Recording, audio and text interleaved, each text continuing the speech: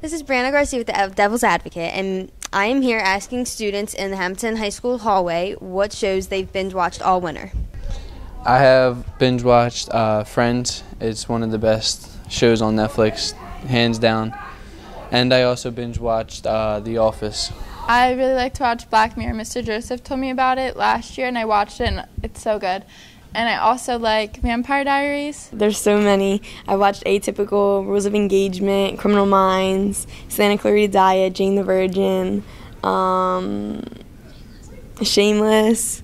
I don't know, there's so many different ones. I've watched everything. I've watched a lot of Netflix shows, and I tend to binge watch a lot. But Friends, I say, would stick out the most, especially since it's like 12 seasons. Stranger Things. I binge watched Prison Break. I think every episode left me with suspense to go watch another one.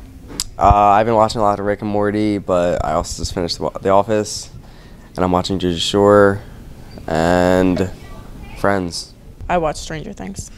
I've been rewatching a lot of The Office, and I just finished watching season 3 of Narcos. As you can see, all the students were cooped up all winter watching their Netflix shows, but now it's summertime. This is Brianna Garcia signing off.